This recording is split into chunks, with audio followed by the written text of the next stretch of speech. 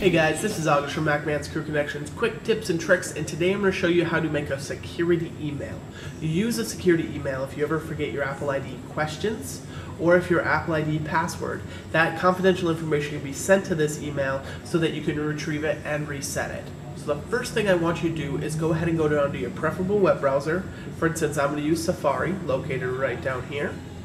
Once in Safari, go ahead and go to your URL and type in the website www.appleid.apple.com. Once you have that typed in, go ahead and just enter the website. At this point, you're going to see two different options. You're going to see an option that says Manage Your Apple ID, but an option that says Create an Apple ID.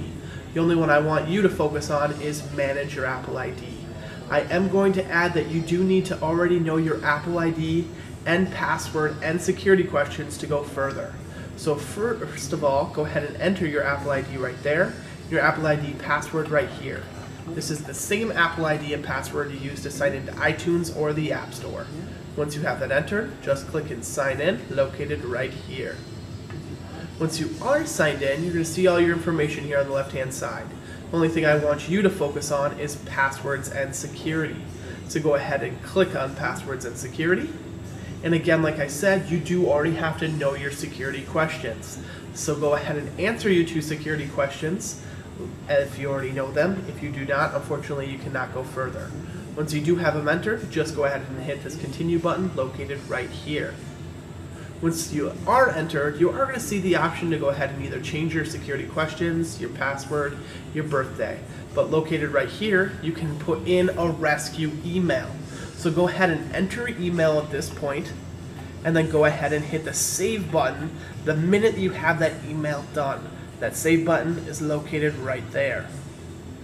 Once you hit that, you do say that your settings have been changed and to go to that website to verify it.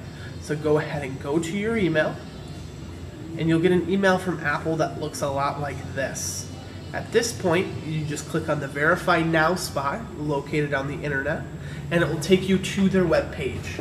At this point, all you have to do is enter the Apple ID and password you are putting the security email on.